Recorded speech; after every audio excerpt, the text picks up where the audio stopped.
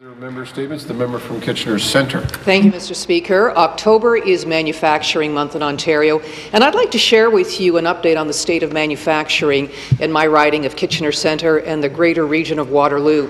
In our province, manufacturing jobs make up about 10% of the workforce, but in my community, it's twice that figure, 20%, or 1 in 5 jobs.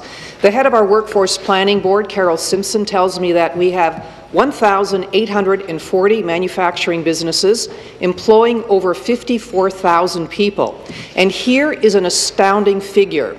Currently, there are over 2,000 jobs posted in manufacturing in Waterloo region. The board, along with Employment Ontario agencies, are working to fill this growing demand in employment. Mr. Speaker, without a doubt, my region was hard hit in the last decade by manufacturing job losses. We saw a number of big employers pack up and leave town. But since then, there has been a remarkable recovery, and we can look to innovators and our government's Southwest Ontario Development Fund. Now, some of these success stories include Ontario Drive and Gear, Ball Services, DC Foods, Christie Digital, Colonial Cookies, Conestoga Meat Packers, Toyota, Comdev, BlackBerry, ATS. It's a very long list. Mr. Speaker, manufacturing is alive and well in Waterloo region, and I salute all of the people who are supporting this very vibrant sector. Thank you.